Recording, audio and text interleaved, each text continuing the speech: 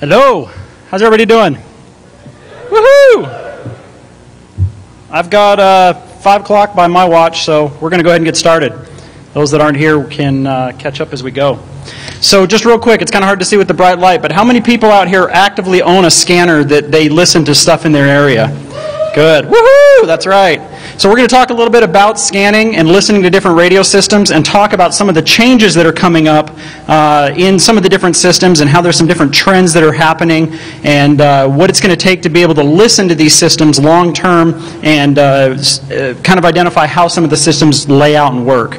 Since there is kind of a mixed audience here, I'll have just some basic overview at the beginning. I'll go real quick, I promise, and then we'll kind of progress from there and go through the next 50 minutes or so and try to show you guys some neat stuff.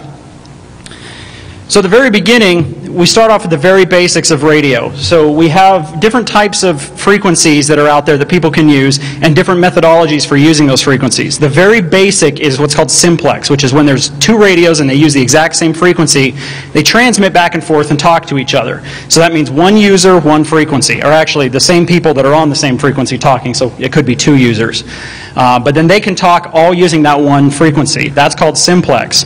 The challenge with that is then everybody has to have their own frequency, and then you start to run out of frequencies because there's only so many of them out there. Then you start interfacing with tones. There's 2 different types of tones, CTCSS and also DCS. CTCSS is Continuous Tone-Coded Squelch System, and otherwise known as PL, or private line, depending on which flavor you're using. What that is a subaudible tone that actually rides with your audio carrier, and if you are trying to talk to another radio, if that radio doesn't hear the tone, the squelch never opens up, and so you don't ever hear the audio. So now I can be sending a tone of 1, 2, 3, and if you're listening for a tone of 4, 5, 6, you'll never hear me talk. That means that we can all be on the same frequency and start talking, and I can have a conversation up here with Taylor, and you guys can have a conversation with somebody else, and we'll never hear each other, but we're all on that same frequency.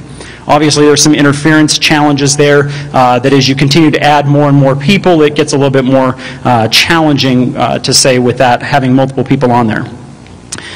Next is digital coded squelch system. That's a kind of a newer style of the subaudible tone. Instead of a subaudible tone, it's actually a digital code that's sent along with your audio. Same thing, the receiver has to hear that digital code or it doesn't open up the squelch and people don't hear it.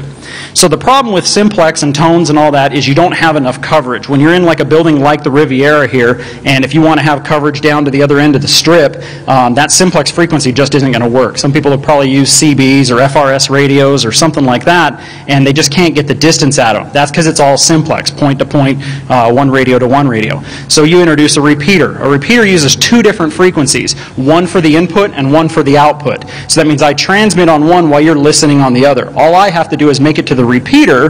The repeater then sends out with a lot of power a really strong signal to get to the other side. So it really extends the coverage, and that's the real use for repeaters.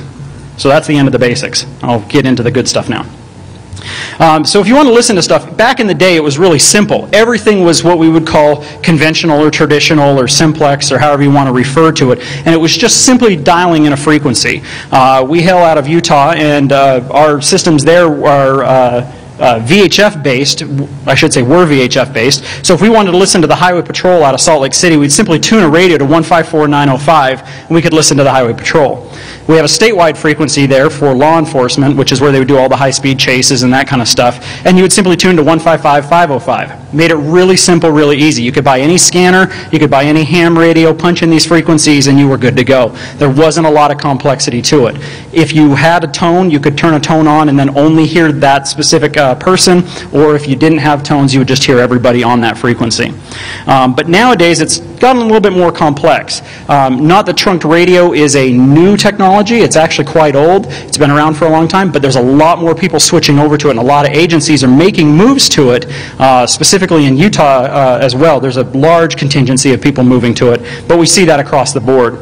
Along with trunked systems now, we're introducing digital technology and encryption. Encryption's been around for a while, but again, it's getting more and more used. And we'll talk a little bit more about both of those as we progress.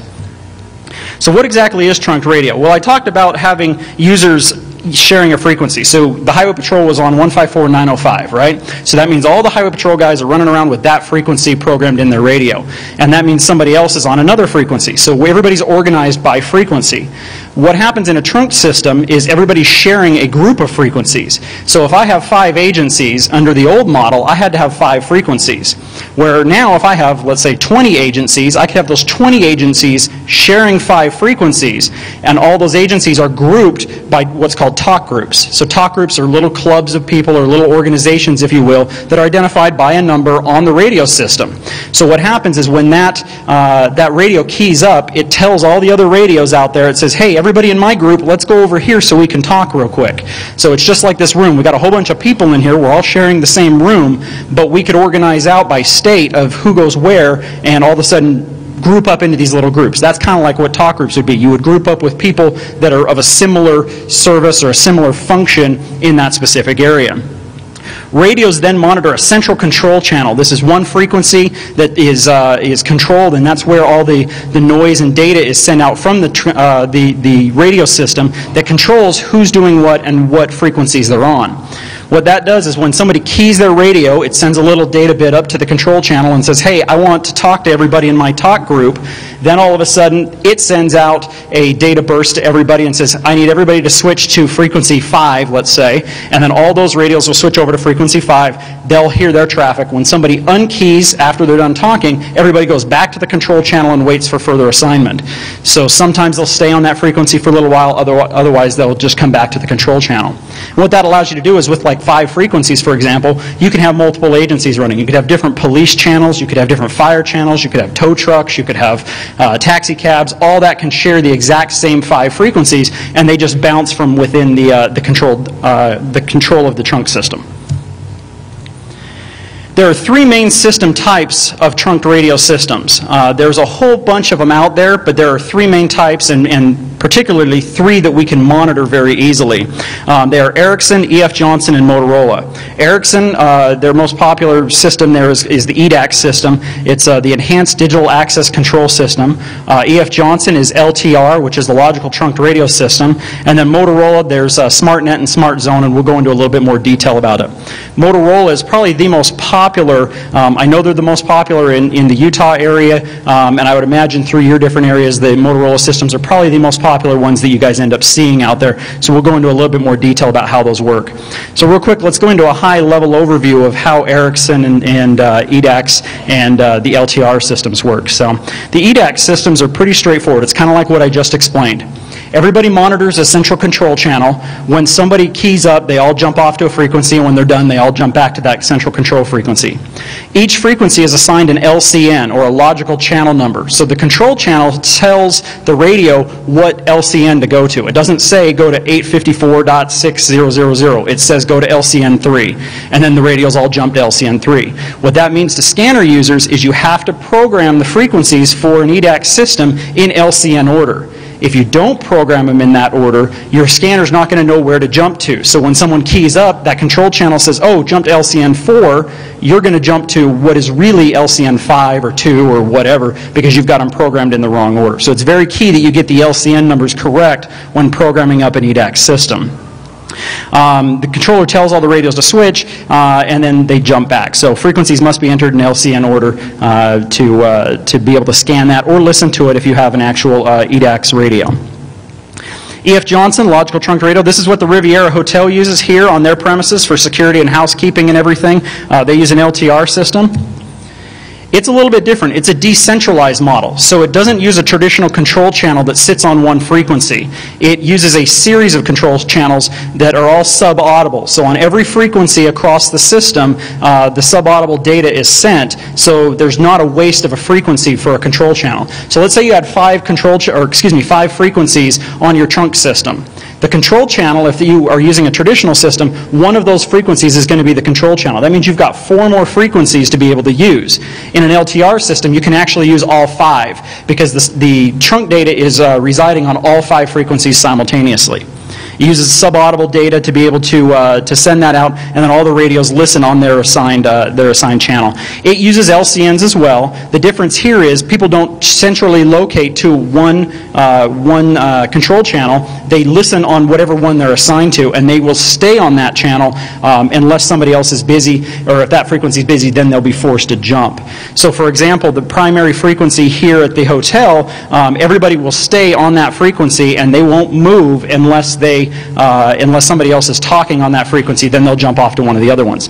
Which what that means is if you have just a ham radio that's non-trunking and you know that primary frequency, you can just punch that in and listen to it, and you're going to pick up a good portion of the traffic. Unless there's a lot of other users and other traffic going on, then you're not going to be able to hear that. You'll start getting real confused because one person's going to talk from one group and somebody else is going to talk in another group, and you're never going to hear the response, and the two conversations are going to really get confusing really quite fast. So, but it's kind of fun to listen to some of the stuff going on here in the hotel, especially when this conference is in the area. Yeah, it's good stuff. If you haven't listened, you should tune in. It's good stuff. So Motorola, this is where the majority of the stuff is. This is where the meat and potatoes are. This is where a lot of changes are coming, and we'll talk about some of those challenges and that have been on the horizon. The basic Motorola system is what's called a SmartNet system, and it sits all within a site. You have a single transmitter in the middle, and it's kind of maybe hard to see the colors there. I've got two different people there. I've got a black talk group and a red talk group, and the single transmitter in the middle is radiating both of those different talk groups. So it's radiating both black and red. So these black and red users can travel anywhere around in that site and pick up their information. They're not really communicating back to that site or anything. They're just kind of there, and they're just picking up what's going on. Same thing with a scanner user. If the scanner user's in this circle, they can be able to pick up either the red or the black talk group without any problems whatsoever. That's called a SmartNet site. With that, there are 28 channels that are available within a single site. So if you have a site like this, you can have up to 28 frequencies within that, and that allows you up to 60,000 radio IDs. So you can have a lot of users within a given site like that. The next problem that you might run into is if you only have a single site and a single transmitter, you might have coverage issues. So let's say we stick a transmitter here on the top of the hotel. It's going to cover the Las Vegas area pretty well, but what if we need to be able to get a little bit farther out? We might need to stick another transmitter on that. What we can do is we can add in a simulcast, which allows a second transmitter to be set up in the exact same manner that the first one was. And so now you've got a site 1 and a site 2, and a user can transfer back and forth between the two sites without any issues. They retain coverage, they retain talk groups, they can talk back and forth all that they want. Same thing with a scanner user. A scanner user can be up in site 2, and in this case be able to listen to the black or red talk group at any time. Now if you fall outside of site 1 or 2, you're not going to be able to hear anything. But if you're within the coverage of those two sites, you'll be in good shape. There is a limit with SmartNet and simulcast. You can only have 10 simulcast sites per area or per network there. So you can only have 10 transmitters within that are all repeating that same traffic. There's some different ones. I'll show you some maps of some of the other transmitters and how they're laid out in our network back at our place. The key here with the different sites is the data and the audio has to be synchronized, because now I've got two transmitters sending out the exact same thing, which means if you haven't synced up the audio very well, when you stand somewhere, you're going to get time delivery difference between the two transmitters, and you're actually going to get an echo effect. So most of these sites are all synchronized via GPS to be able to offset themselves appropriately, so where their coverage overlaps, you don't get an echo, you get a perfect mix of the audio back and forth. And that is definitely a challenge for the radio engineers. So next you jump up to a smart zone. Smart Zone allows you to connect multiple sites together, and these sites can be located anywhere. So and a site, in this case, can contain simulcast or not. In this diagram here, we've got 3 different sites. We've got the black site, the blue site, and the red site, otherwise known as Site 1, Site 2, and Site 3. In a Smart Zone system, you can have a total of 64 sites all within a Smart Zone system, and that encompasses what will make up a zone in the next slide. When a user is in Site 1, in this case, you can see Site 1 is only broadcasting the black talk group, Site 2 is only broadcasting the blue talk group, and Site 3 is only broadcasting the red talk group. So as the users transition from Site 1 out of their site into something like Site 3 they'll head over to, when they leave that area, their radios automatically will go into a search mode, and they'll search for control channels of other known sites that have been programmed in. So they'll start looking to say, hey, I'm out of coverage, where do I need to go? And they'll start to transition into that area. Once they actually arrive within an area that has coverage, their radio will register or authenticate or associate to that site. Now, controlling all of these different sites is what's called a zone controller. The zone controller is a central basic database, if you will, that keeps track of everything. And it says in this case, the black talk group user comes over to Site 3, and it's going to ask the question, does this black talk group user have the rights to be on Site 3? That's stuff that the administrators set up and allow them to either have the rights or not have the rights. In this case, if they have the rights, it goes ahead and authenticates them. Site 3 will start then broadcasting out that traffic. What this means to scanner users is you might be scanning around, let's say you live in Site 3. You notice Site 3 doesn't overlap with anything else. So one day you're just cooking along, you're listening to the red talk group, you scan around, and all of a sudden you start hearing the black talk group, and you say, hey, what's going on? And then you're like, hey, this is cool. You call your buddy and say, hey, listen to this, and they start listening to it. Everybody starts getting in on it because it's cool stuff. Maybe it's some SWAT traffic or something like that. And you're like, that's great, and that's really neat. Then the user decides to leave your area. They run off and they register with another site, and all of a sudden you lose that talk group. You can't hear anything anymore. So if you don't understand how this lays out and how users can authenticate and how the different sites can register the different users, you might not totally understand why you can hear things sometimes and why you can't. It's also important if you've got very overlapping coverage of sites. In our area, we have several sites that overlap with each other, and depending on which one you're listening to, you'll hear completely different traffic. It's all on the same system, but you'll hear different traffic all together.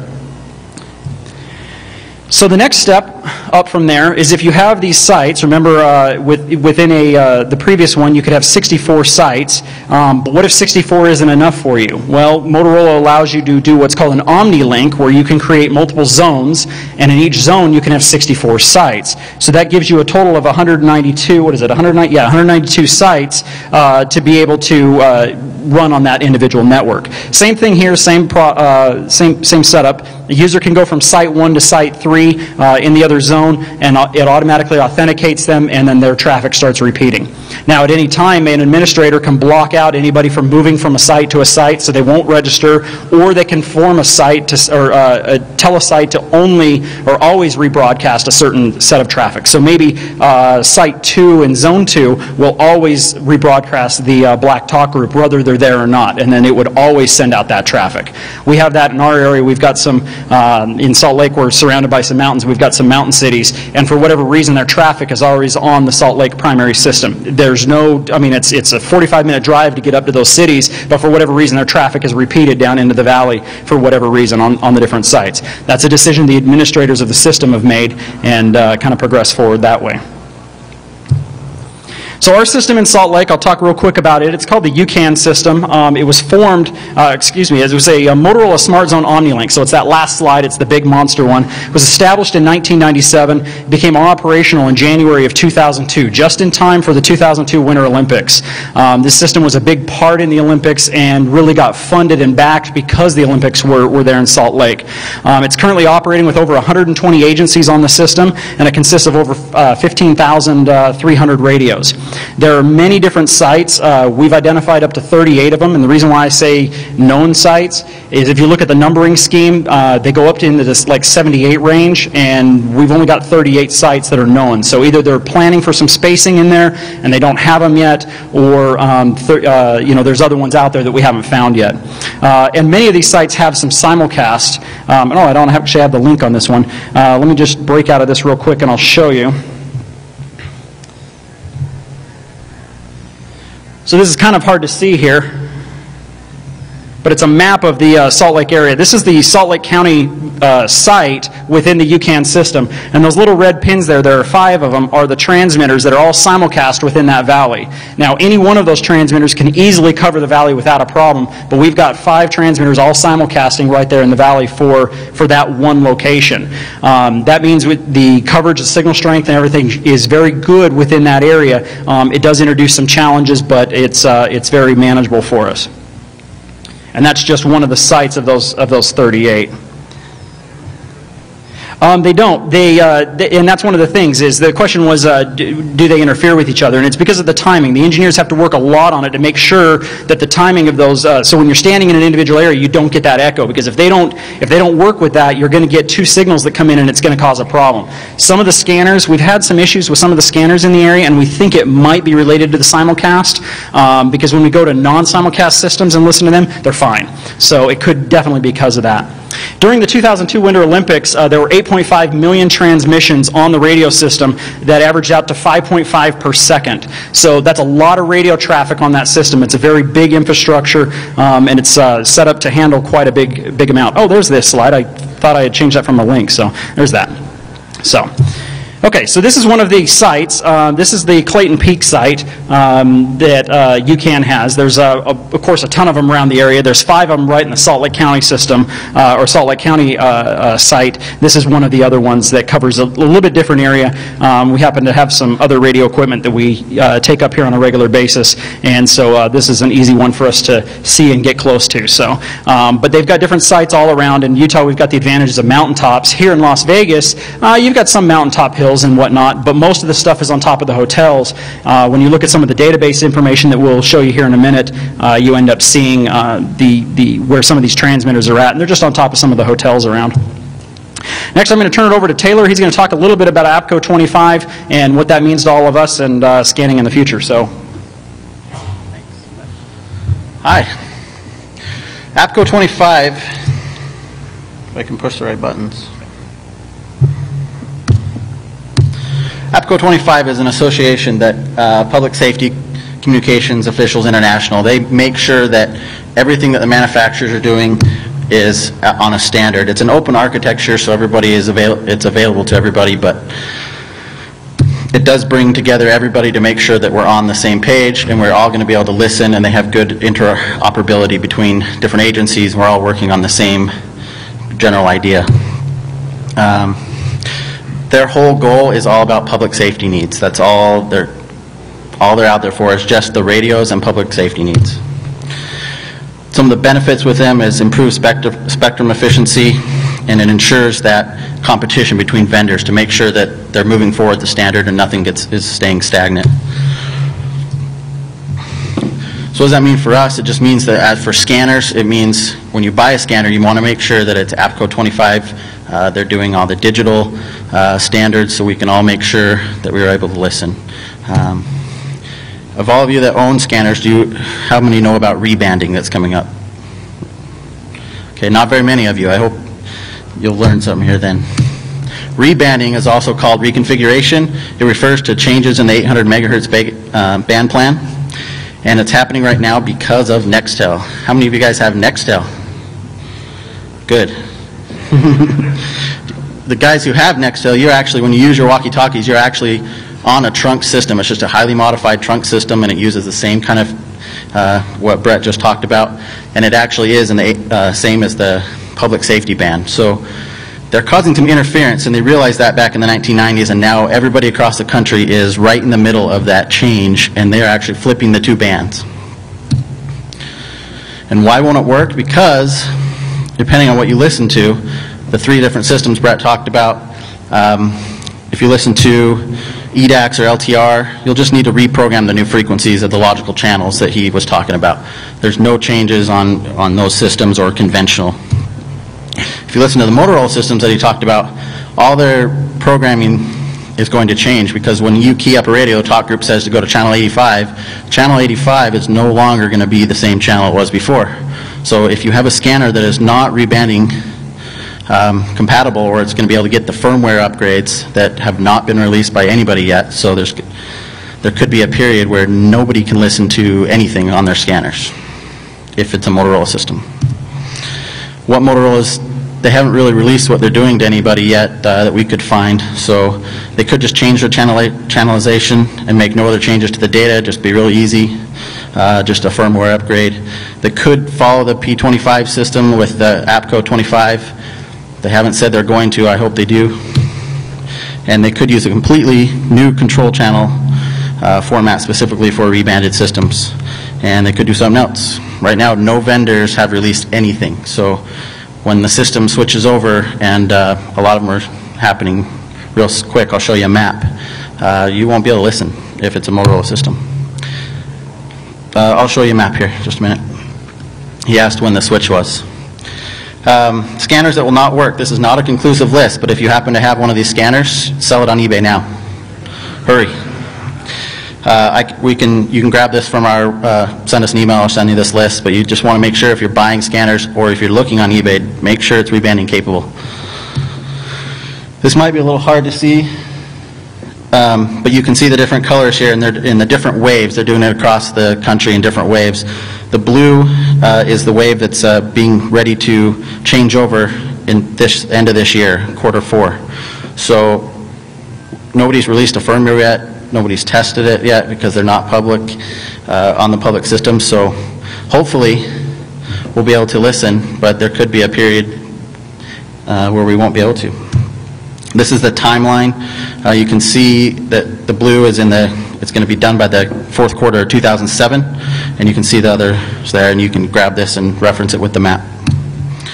Then we want to talk a little bit about hardware and what that kind of means. This is one of the hardware, Radio Shack. It's a trunking, it's a Pro 97. It's a very popular, one of their most popular scanners. If you happen to have this one, that's an eBay one. The Pro 96, that's another one of their popular ones. This one is digital because there is a digital and analog. This one does support digital, and it's going to be supported by rebanding. Most of these are just firmware upgrades. Some might be some of the Radio Shack ones. They're saying it might be an actual change of the hardware. Then there's the Uniden BR330T and the BCD 396T. There's the analog version and the digital version. This is what both me and Brett have, and it does support rebanding. So, and if you notice on it is NASCAR certified. So, all you NASCAR guys. The R stands for racing. This is an AOR version. It's non-trunking, conventional, great for listening to aircraft, public safety, if it's not on one of the trunking systems. And then this is one that's coming soon, and no, I haven't seen it yet, but we looked it up online, and there's a review in these magazines that we're going to have. Anybody can come up and grab one. It's the Popcom, and they were traditionally, GRE was traditionally an OEM scanner producer for Radio Shack. They made like the Pro 97 and those. So now they're saying they don't like the direction that everybody's going with scanners, so they're going to start to go direct. So it's very similar to the Pro 96 because they made it.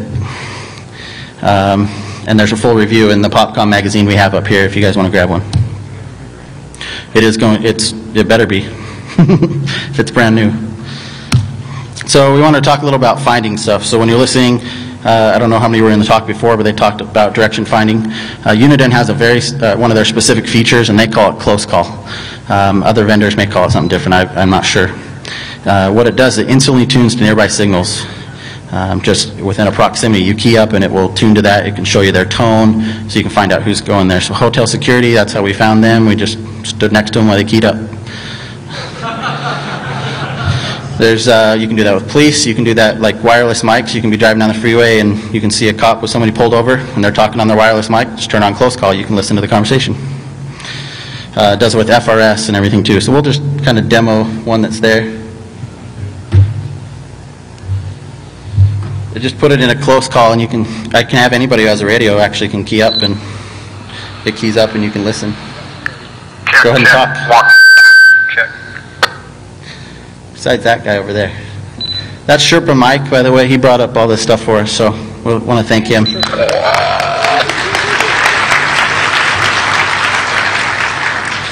So close call is pretty neat. If anybody else, we'll show you afterwards.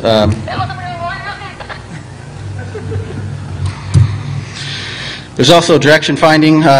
You can use this to help find the signal, but then you can do transmitter hunts. So this box right here that we brought up, Brett, if you want to open it, it's a transmitter in a box on a battery, and it just broadcasts a signal that we can program in the different things. It's actually called a PICCON that's in there. This guy up front is where I got it from. He can probably get you information. But what we want to do is next year, we want to have a competition. We'll go hide this box somewhere, and we'll go find it. We'll tell you what frequency it's on, but then you guys go find it and put a phone number in there, and whoever finds it can call us or however. So if you guys are interested, please, at the end of our slide, we're going to show you our email. We want you to send us an email, and we'll see if we can set up that competition. We couldn't really get the Doppler system in here. Kind of hard when it's on top of a car, so there's a picture. Now I'm going to turn it back over to Brett. He's going to talk about some of the cool software that you can use, and I forgot my antenna over there. It's a good direction finding antenna. I'm not going to tell you who makes it because they didn't like me when I sent an email to them to see if they'd send me anything free. So you can talk to me afterwards, but I don't want to tell them their name.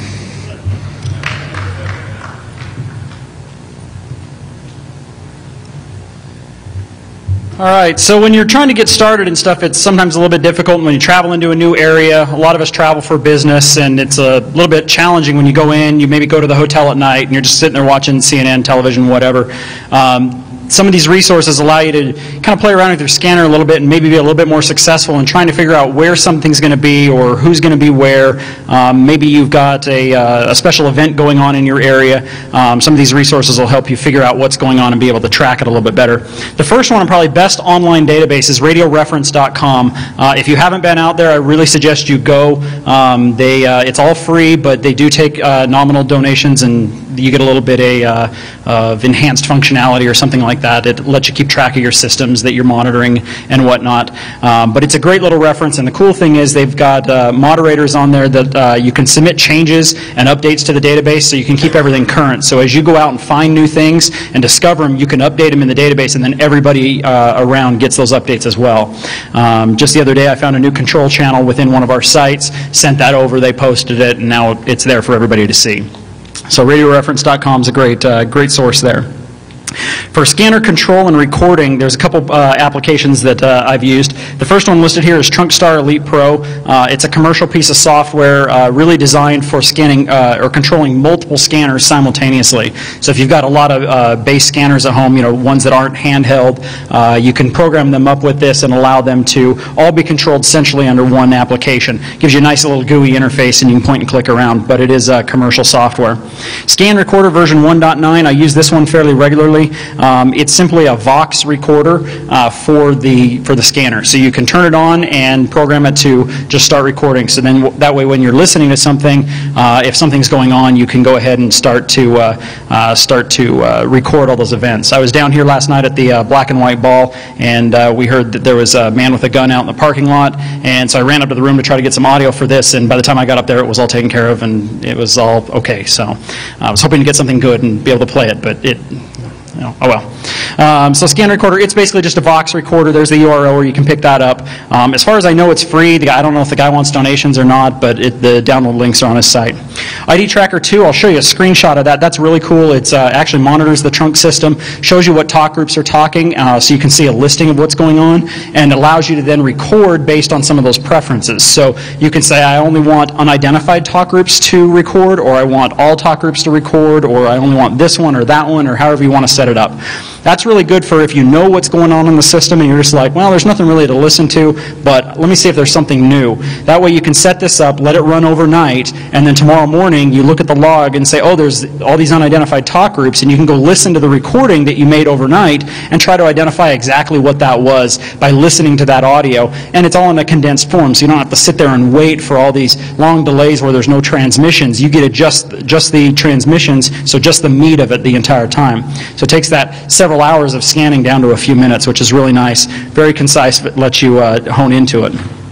Trunk monitoring, I use a program called Unitrunker. I'll show you that here in a second. That actually monitors the control channel, shows you what the entire system's doing, who's on what frequency, all the different talk groups and everything. I'll show you that here in a second. And then for programming, on all the scanners you can do it from the keypad, and there's usually some software that's contained within it. I really like the Boutel stuff. It works really well and allows you to program it, gives you a little bit better interface, sometimes point and click, dragging, copying, pasting, those simple things that some of the built-in software doesn't quite have. So Boutel's a good software for that. It is commercial. They usually do have a demo version that lets you upload so many systems or something like that, and they make it for a whole bunch of different scanners. So the first one here was ID Tracker. This is it up and running when I was at home. You can see the log is down below, which is pretty weak on these monitors. You can't really read it too well. But up at the top, it shows you what's going on right now. Up here up at the top, you can see the system I'm listening to is UCAN SLC, which is the site. The talk group that's active is 19712, which is UHP Salt Lake County. It's been hit 46 times, and the current time is 21:30 or 9:30. The hit's 46 times. What that means is since I've turned on this program, it's been active 46 times. And what that tells me is that that's a fairly active talk group depending on when I turn this on. If I look down on the logs down below, you can see all the different things that have been listed or that I've heard during that time, with all the hits being listed on the far right. If you notice second from the bottom down there, there's one talk group. It's really hard to see on the screen. It's in red. It's 12352, and the text next to it says unidentified. What that is a talk group that I don't have listed in my program, and so it doesn't know what it is. And therefore, if my program was set up to record it, it could have recorded that. Now, in this setup, I've got 5 hits on that talk group. Now, that could have just been one person saying, hey, what's going on? And somebody saying, nothing. And somebody else saying, okay, well, do you want to go take lunch? And he says, yeah, sure. And so that really doesn't tell me anything. But if I monitor that for some time, I could pick up more and more recordings, and little pieces of information might be able to stitch the entire thing together. There's a group of us in Salt Lake that are working on the airport system right now, and there's a talk group that we don't know what it is. We think it's something related to the baggage loading ramps, but we're not sure. They keep talking about things getting jammed, but then they talk about vehicles at the same time. So we're not exactly sure if it's just the vehicles getting the bags there or what. So there's several of us that are all online trying to listen to the talk group, and then we post what we hear and are able to record to be able to try and identify what it actually is. So the next one here is Unitrunker. Let me try to bring up the live shot of it here.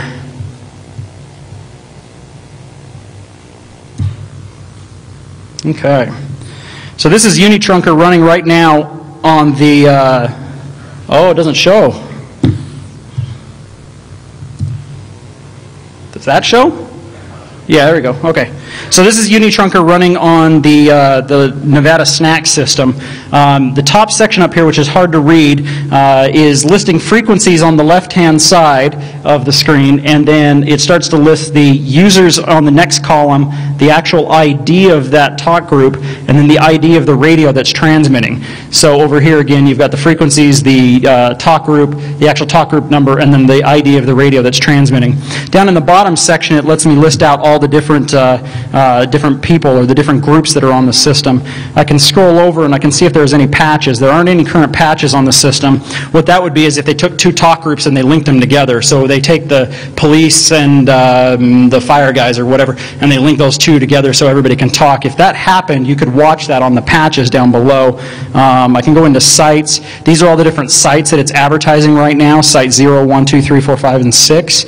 Right now I'm listening to Site 1. You can see that up at the top of the screen. You guys can't see it, I can see it. It says Site 1 up there at the top of the screen. So I know there's at least 6 other sites in here. All the frequencies are listed there, so now I know that. I can go program that in my scanner. The neat thing is with this, all I have to do is scan around, find a control channel, plug it into the scanner, and start listening, and then all this stuff starts popping up. So it makes it really nice to be able to figure out what's going on. I can go into individual users here. This is kind of neat. If you really want to get up close and personal, you can actually map the radios back to an individual user.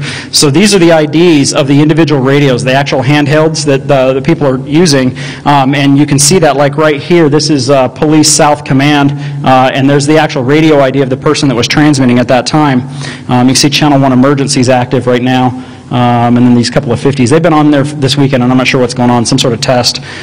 But with the actual individual user, if you're listening to the radio traffic at the same time, you can hear who checks on. They'll say, okay, it's Delta 42 or something like that, and you can say, oh, okay, and you saw their radio ID, and then you can tie that back together and say, okay, Delta 42 is this person.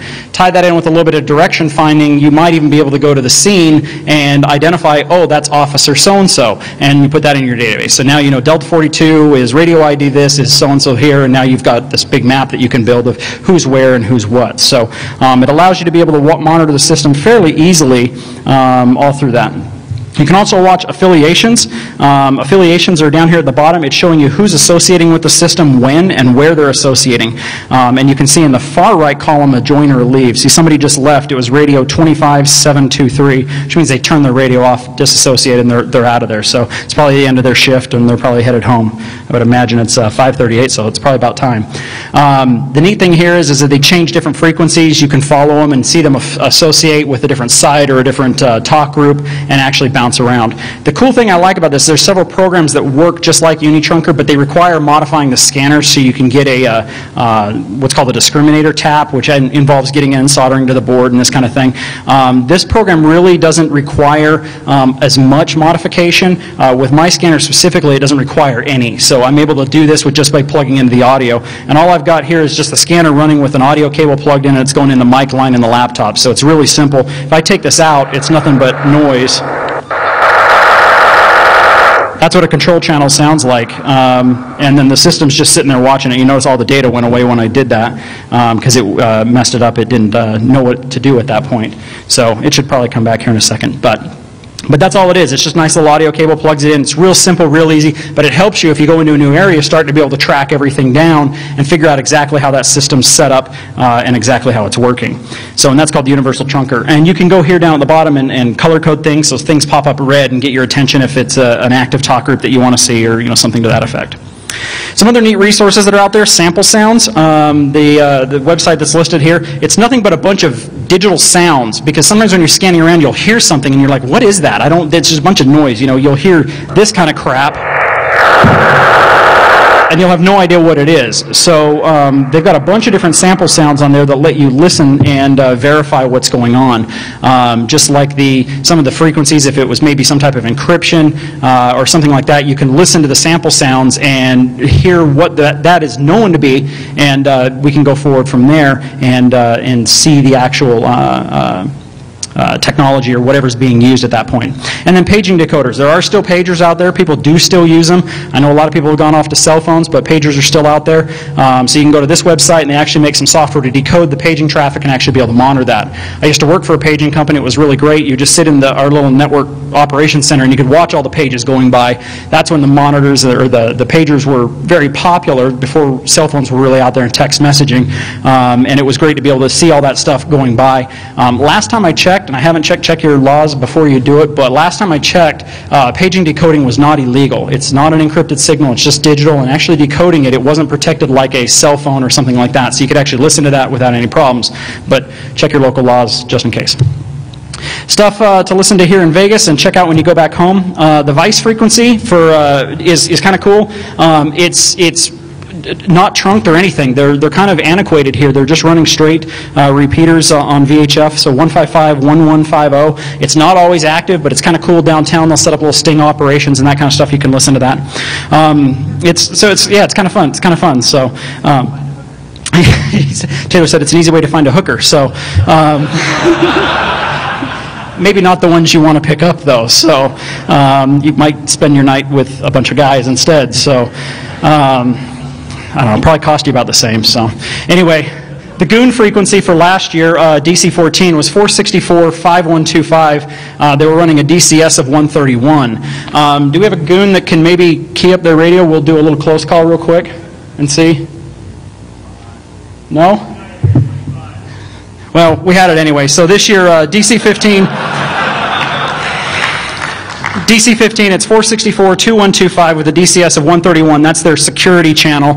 And DC-15, 469, 3250 with a DCS of 131 is their speaker channel for speaker coordination. Interesting, this year they started throwing encryption on there. So I think they maybe saw our talk come in and said we're going to go ahead and encrypt everything. So on the security channel, it's all DES encryption, and so you can just hear a bunch of static and noise. And they do talk in clear every now and then, but they kind of ruined our fun by encrypting it this year. So, and then the hotel system is an LTR system. On your CD is all the frequencies for that, the talk groups, as well as some other things around here in Las Vegas, some other systems with that, so you can get all that more on your CD. Stuff to hit when you maybe go back home, drive-through, retail, these kind of things. These are all fun things to listen to. You can hear what people are ordering at Starbucks or McDonald's. If you were so inclined, once you have the frequency, if you had a transmitter, you could, possibly transmit to the people in the drive-through, and I don't know. Just throwing it out there. So Businessman frequencies, otherwise known as the dot frequencies, blue dot, red dot, green dot, those are all associated with some type of, that was one of the goons right there. And so the dot frequencies, if you search for red dot or green dot, these are standard commercial frequencies. There's usually a lot of traffic on that. FRS and GMRS, that's really good for conferences like this. People bring in a lot of radios and you can listen to them chat. Media remotes, this is kind of a cool one. When they're out there doing camera stuff on the side of the road, you can pick up the little wireless mic, or sometimes the links actually back to their main office. We've got a coordination frequency that's used for the helicopters and some of the remotes in Salt Lake, and that's fun to listen to. You can hear them calling to the different cameras, telling them to power up. They establish their link. They tell them when to pan over and pan down and all this kind of stuff. So it's kind of fun to watch that and then watch the news at the same time, and you can kind of see the difference. And it's especially neat if there's like a high-speed chase or something on and you're listening to that thing and you're watching it on television, and it's I don't know, it's geeky, it's fun. So, wireless mics, you can listen to traffic stops. If you didn't know that, most of the cops wear a little wireless mic now, and they record all the stuff you say. If you got the frequencies for those, scan through those. It's one thing to listen to the cop call out on somebody. It's a whole different deal to listen to what that person's saying back to the cop during the traffic stop. So that's kind of a fun thing to do. Other wireless mics, when I was in track 3, I picked up a podium mic. It wasn't the main one. It was one sitting here. It was during Dark Tangent's talk yesterday, and it's on 519.050. And it was kind of neat. If you were there, he was having some problems with his laptop, and we could hear the whole conversation between him and somebody else up there at that time. This mic wasn't picking it up, but they had something else up on the podium that was picking that up, and it was on 519.050. So sometimes it's fun to just kind of scan around, listen to some of these different things. Wireless mics are everywhere. You can pick those up, and they're, you know, they're out there and they're listening. So here's a bunch of references we used as we went through some different things. And here's an email address for you guys. If you have any questions, you can get back to us on here. If you need a copy of this presentation, it's a little bit different than the one that was, and it's a lot bit different than the one that was on the CD. So if you need an updated copy, shoot us an email here, dc15@schnivic.net, schnivic.net. With that, we've got like 5 minutes. We can open it up for some questions. We do have about 200 magazines up here from Popular Communications. They were good enough to donate those to us, so feel free to come up here and grab one. There's a review of that scanner, and with that, I guess I probably should have taken the questions before. That's going to cause a lot of disaster. So anyway, we'll be over in the Q&A room, and with that, we'll answer any questions you have. Thank you. What was that?